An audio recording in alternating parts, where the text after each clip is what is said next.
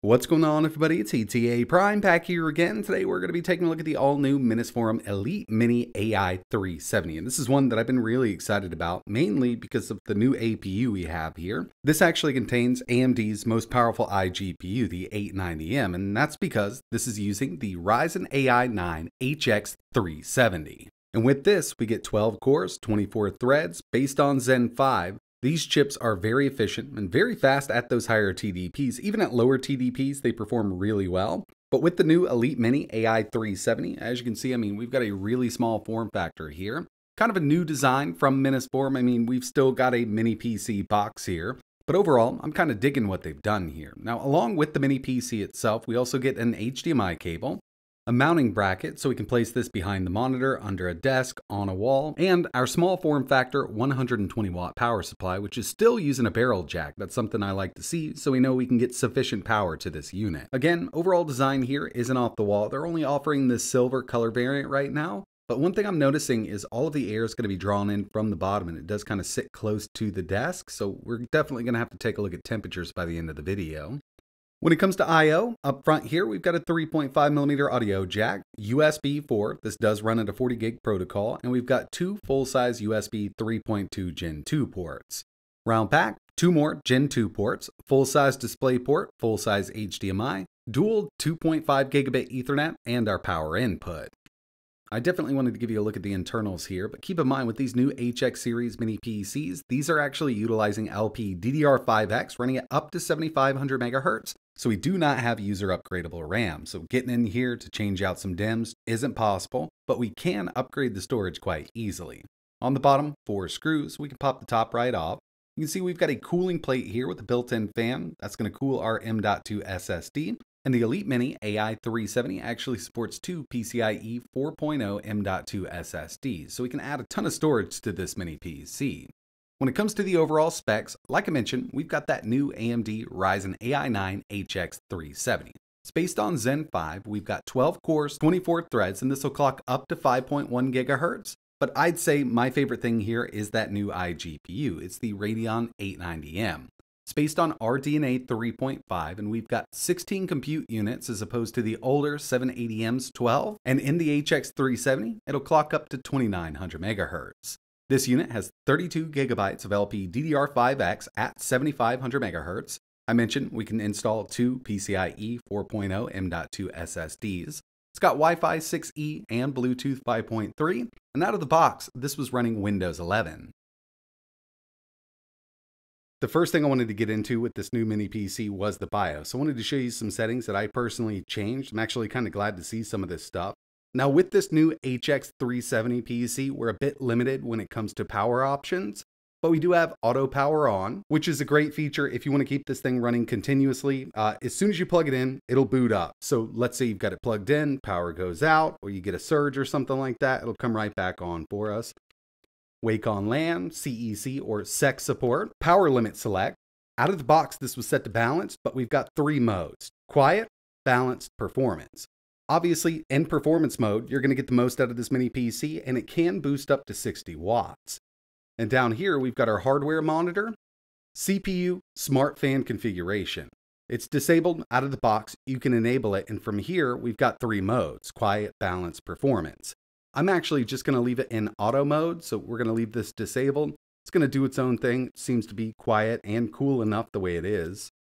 And under CPU configuration, not much else in terms of adjusting that TDP, but I'm going to leave everything like it was except for that power limit. We're going to go to performance right here.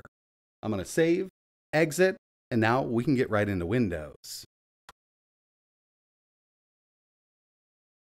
So far, this mini PC's been really fast, and initially going into this, I went into it at that balance mode like we saw from the BIOS. We swapped over to performance, but in balanced mode, you'll still be able to get basically everything done. I would suggest going to performance mode if you want to get some gaming. It's just going to give us those higher clocks on the CPU and GPU.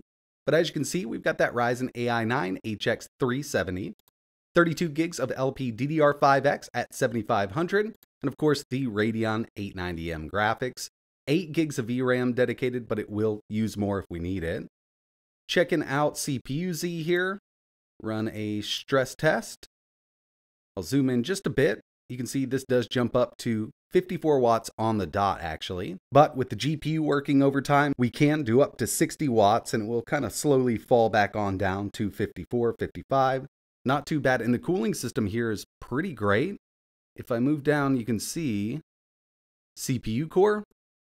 It's going on up just a bit, but I mean, we're putting a major load on that CPU. 12 cores, 24 threads. I have not seen this thing hit thermal throttle, and it's actually pretty quiet here in that auto mode. I did test out the performance fan profile, and it does kind of ramp up a bit, but it will keep it cooler. While gaming on this with newer AAA games, yeah, we might see this kind of wattage up to around 50, 54 watts.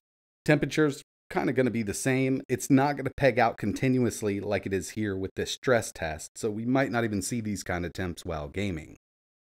This HX370, really quick, and if you wanted to use something like this for everyday desktop usage, like let's say web browsing, email checking, even some photo editing, and just heading over to Minisforum's website, got that new GPU dock out, everything loads up really quickly. Now this does have Wi-Fi 6E, but we've also got 2.5 gig around back.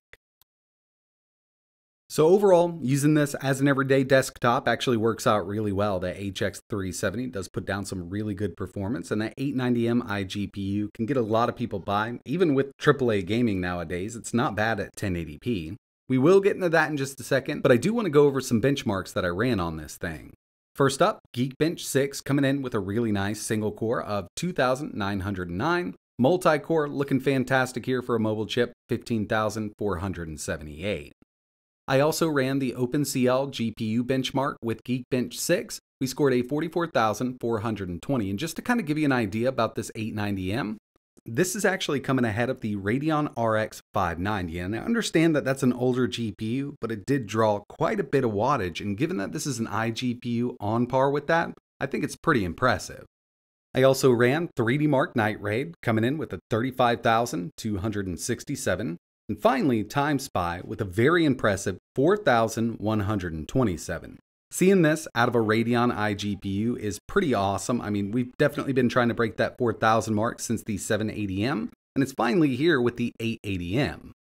Now I wanted to get into some PC gaming, and the first one we have here is Wukong. This is the built-in benchmark, 1080p, medium. FSR is at 50%, frame gen is on. We got an average of 75 FPS, and personally, I don't mind using frame gen with a game like this. It is a harder one. It's a newer game coming to the market. With an iGPU at medium settings, able to do over 70 FPS, that's pretty good in my opinion.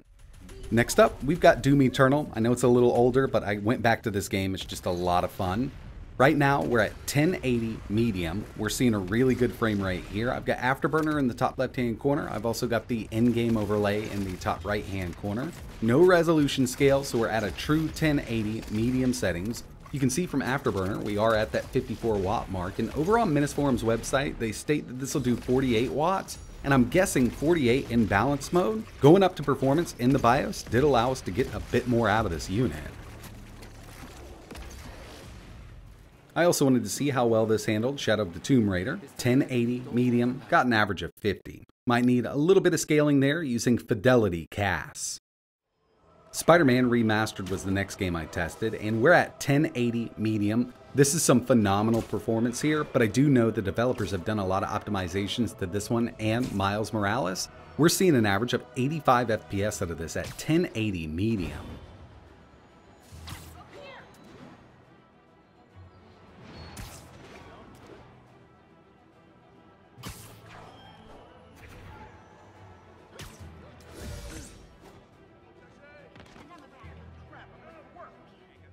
Esports games on this HX370 do a great job if you wanted to do Fortnite, Dota, and even Overwatch 2. Right now, we're at 1080p high settings with 100% resolution scale. I'm not even using FSR right now. We're getting over 120 FPS on average, and it's playing just fine on the Minisforum Elitemini Ai370.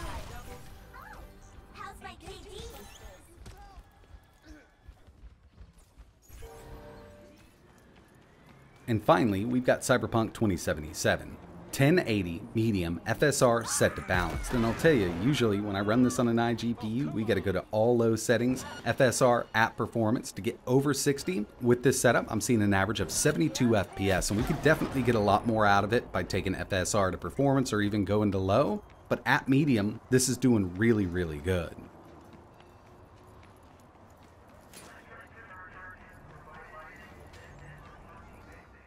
Another thing I always like to keep an eye on while testing out these mini PCs is total system power consumption, because in some areas of the world, energy does cost more than others, and some people may be worried about this. While I'm doing my testing, I've got this plugged into a kilowatt meter, and at idle, this is only pulling 8 watts. It's actually a really efficient chip, and remember, we are in performance mode. Gaming jumps up to 73, and the maximum that I saw this pull from the wall was 84 watts in total, and that was running a stress test. Doing everyday tasks, you're not going to get anywhere near 73 or even 84. It's going to be right around 26 watts browsing the web and things like that. It really depends on what's going on with that CPU. And the last thing I wanted to talk about here were CPU temps. And remember, from the BIOS, we can adjust that fan. We're right there at auto, and we've got the CPU in performance mode. Average gaming, 68 degrees Celsius, and through all of my testing, the highest temperature the CPU reached was 87 degrees Celsius, and this was sitting flat on the desk. You could turn this thing over and probably keep it even cooler, but Minisforum has always been really good about their cooling systems in their mini PCs. Overall, I'm really impressed with the performance this thing's putting out. I mean, given that we don't have a dedicated GPU and we can basically play anything at 1080, albeit we may have to turn some of those settings down. The Minisforum Elitemini AI370 is definitely a great performing mini PC, but I would love to see some more BIOS settings there. It is a bit locked down. Now we do have that quiet, balanced, and performance mode, but getting in there and being able to do a couple more things like overclocking the RAM, because on some other mini PCs with the same chip, we've actually been able to take it up from 7,500 up to 8,000, and it does make a difference with this 890M. I'll have at least one more video coming up. I do want to see exactly what I can do with this thing. There are ways around lockdown BIOSes, so I'll kind of look into that. But if you're interested in seeing anything else running on this PC, just let me know in the comments below. We could do a Linux showcase. Just let me know what it is. And if you're interested in learning a little more about this thing, I'll leave some links in the description. But that's going to wrap it up for this one. And like always, thanks for watching.